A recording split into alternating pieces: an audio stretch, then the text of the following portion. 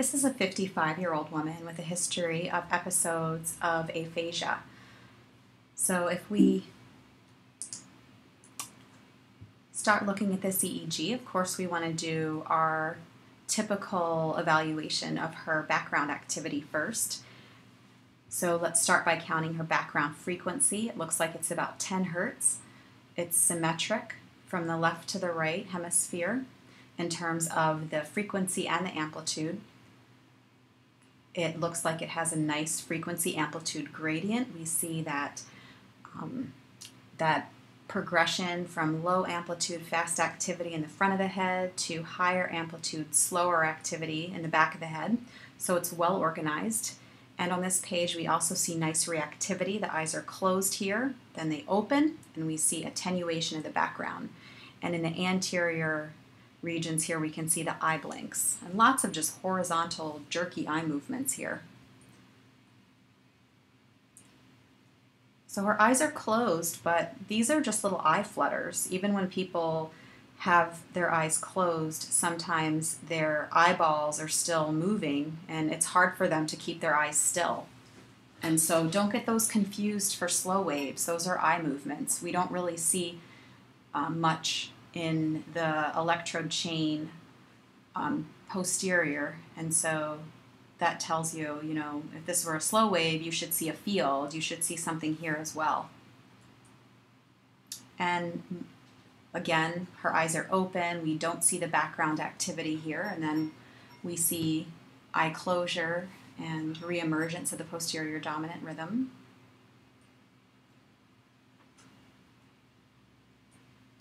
And now we have hyperventilation. And on this page, something stands out here if we look in terms of the symmetry.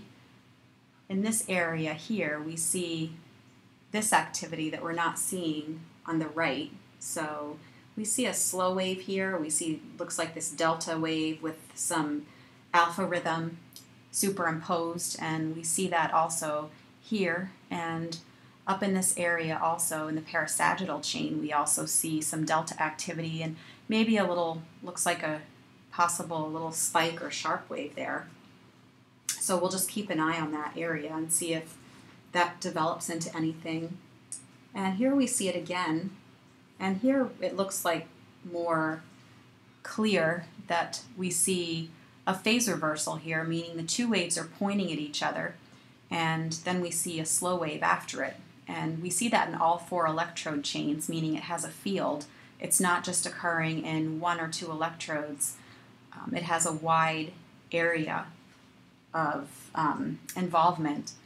Now, when we talk about the phase reversal, we're saying that these two waves point at each other, and that tells us the area of maximum negativity, or where the source is of this activity. An EEG convention, a wave pointing down is positive and a wave pointing up is negative. It's the opposite of what you would think. So in this electrode chain, FP1 minus F7, the wave is pointing down. That means it's positive. So FP1 minus F7 is positive. In this chain, this wave is pointing up, it's negative. So F7 minus T3 is negative. Now we need to find out which electrode out of those three electrodes, FP1, F7, or T3, is negative. This is sort of like a mathematical puzzle, but it's actually pretty simple. So FP1 minus F7 is positive. So that means F7 has to be negative, because a positive minus a negative is a positive and a positive. And similarly, F7 minus T3 is negative, so this must be more negative. F7 must be more negative than T3 if the overall sum is negative. So F7 is negative. When you see a phase reversal, or the two waves pointing at each other, the area of highest negativity, or the source, is always the electrode that they have in common. And I just wanted to go through that with you so you understand why. Now, every wave that points at each other is not necessarily significant. We see phase reversals all the time. There's electrodes, these waves are pointing at each other here and there all the time. This is different because it stands out from the background. It's higher amplitude. It's followed by a slow wave, and it has a field, so we see it in more than 2 electrodes. The morphology of the sharp activity is also important, and we will talk about that a little bit more later.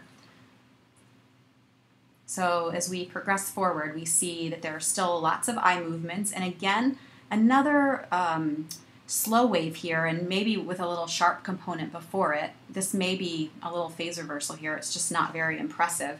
We can change the montage here to see if we see it better. So this is a Laplacian montage, and it's like a kind of blunt-looking sharp wave with a slow wave after it in F7, which is anterior temporal.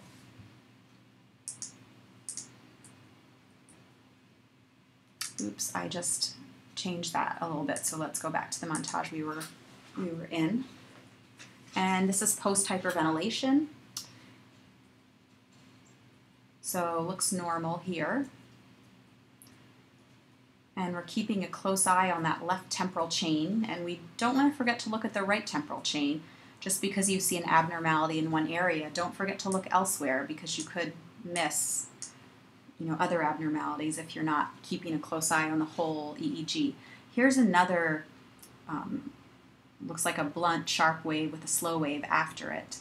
And let's change the montage again to a referential to see where the highest amplitude is. So it looks like, anterior mid-temporal region is where we're seeing that activity.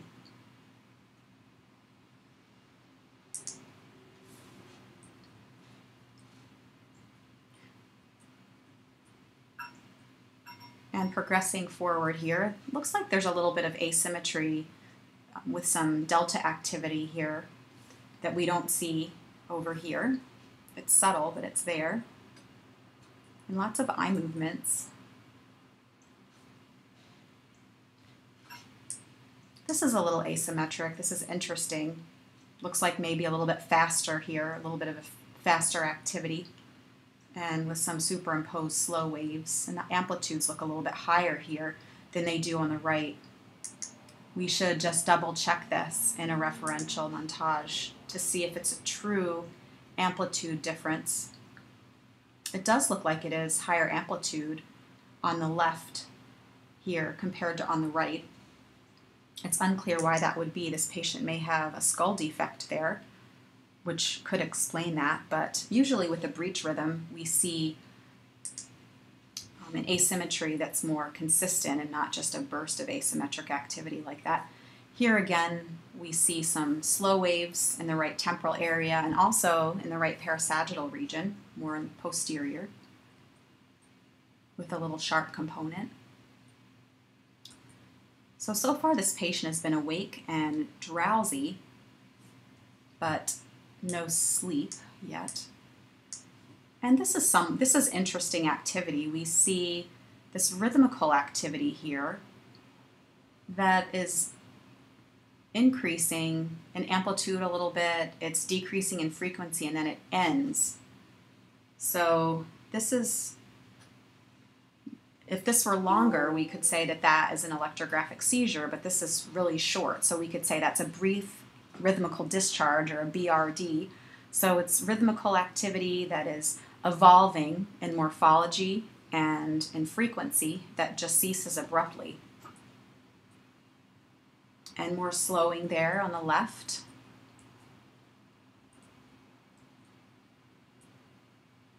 Again, a spike with a slow wave after it at F7.